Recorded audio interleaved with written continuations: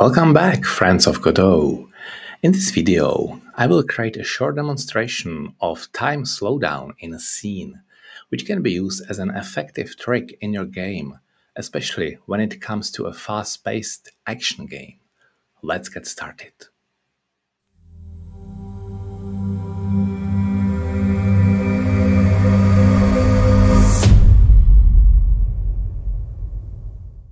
This time, I'll be very brief and dive straight into coding.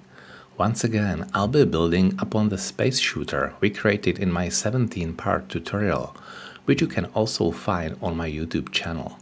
However, the principle of the time slowdown is the same in any project, so the knowledge gained from watching this video can be applied whether you're working on anything else. So, if you want to save some work and dive right into experimenting with this effect, clone my GitHub project from the URL provided in the video description and import this project into Godot 4. First, let's take a look at how Godot actually handles time. That's right. For the basic implementation, the property timescale in the class engine is all you need to change the time pace. This property determines the speed at which the in-game clock progresses in comparison to real-life time. Its default setting is 1.0. When set to 2.0, the game runs at double the speed of real life, while a value of 0.5 means the game operates at half its regular pace. Let's see what happens if we set the value to 0.5. So I'll do it at the end of the ready function of the main script. Engine timescale is 0.5. Let's start the game. Let's skip the intro. Yeah, clearly slower than before. You can see how the asteroids, the bullets, and everything else is slowed down to the half speed. Let's quit. And what if, for instance, we set the speed to the double value, 2.0, and start again.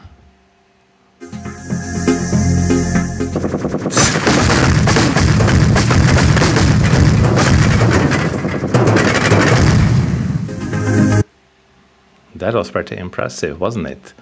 But of course, we don't want to play the entire game at the changed speed. It would be much better if the speed changed smoothly and only after performing some action, like picking up a power-up object or pressing a certain key. Let's add a simple function to the code that, when the R key is pressed, starts slowing down the game until it reaches 30% of its original speed, and when the T key is pressed, it gradually returns to the original state. I think a simple tween is very suitable for something like this. Okay, I'll start with deleting this line as we don't need it any longer, and defining new entries in the action map, input map.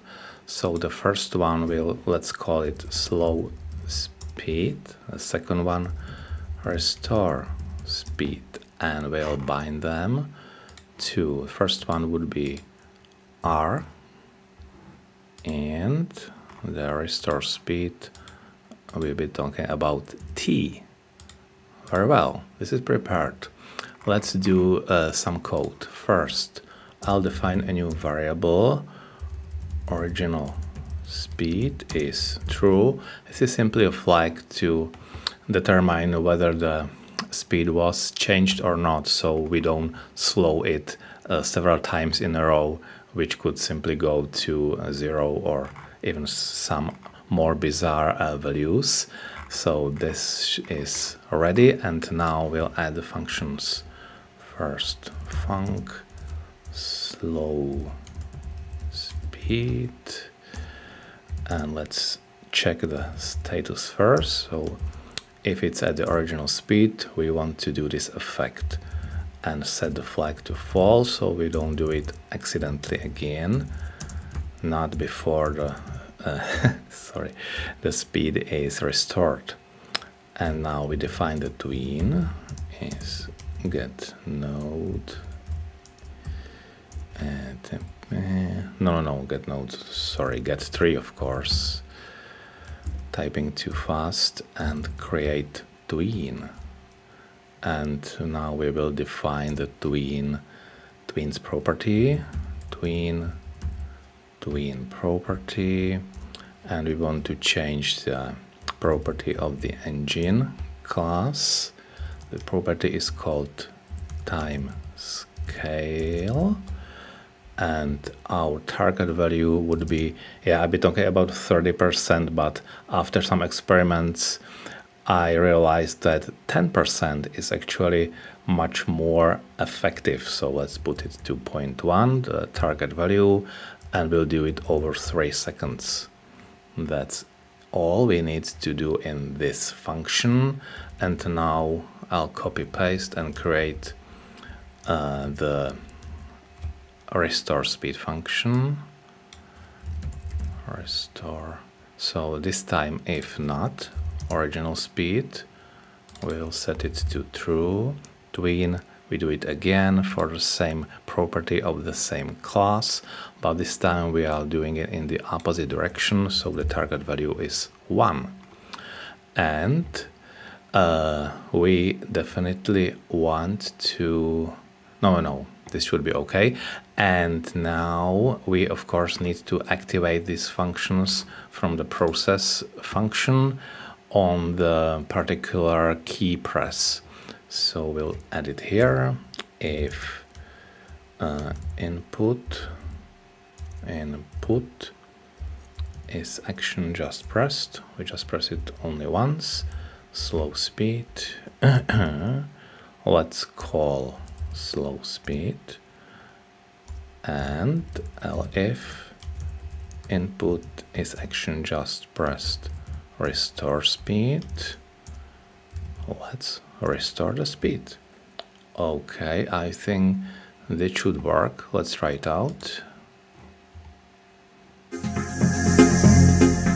Okay, normal speed, pressing R, and slowing down.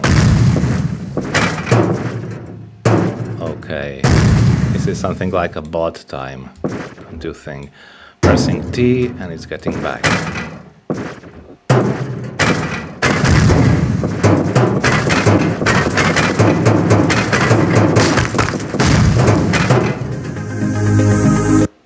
Good. By the way, you have probably noticed that while time has slowed down, the sounds were still playing at the same speed. This might be intentional for some use cases, of course. However, if you wanted to similarly affect the audio component in your game, we can utilize the playback speed scale property in the audio server class. We'll add the corresponding code to our functions. So first, we will be animating two properties of two different classes. So let's create two tweens. There might be a better solution, of course, but for the purpose of this video, this definitely works. Let's do it tween2, and the tween2 would change the property of audio server. And the property is playback speed scale. And let's keep it at the same properties as for the timescale of the engine, and of course we need the same for the restore speed function. So let's copy 1 1 2 2 and getting back to normal speed. All right, I think that could work most likely. Let's try it.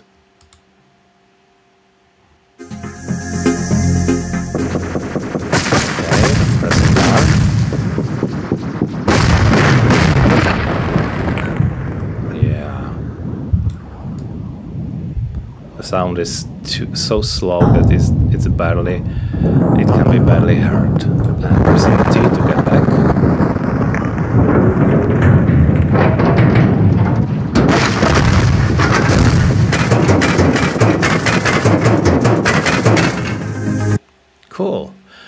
By the way, this code is not perfect, and there are certainly ways to improve it in various aspects, but it should be sufficient for understanding how Godot handles time. So, I hope you like this effect, and you will find a use for it in your own projects. By the way, I would like to take this opportunity to thank everyone who has purchased my book on game development in Godot 4, which you can now see on the screen. If you'd like to join them, I would be very pleased. And please note that I'm providing 50 pages out of a total of 300 completely free for download. Just visit the website, which I also mention in the video description. Take care, and I'll see you in the next video.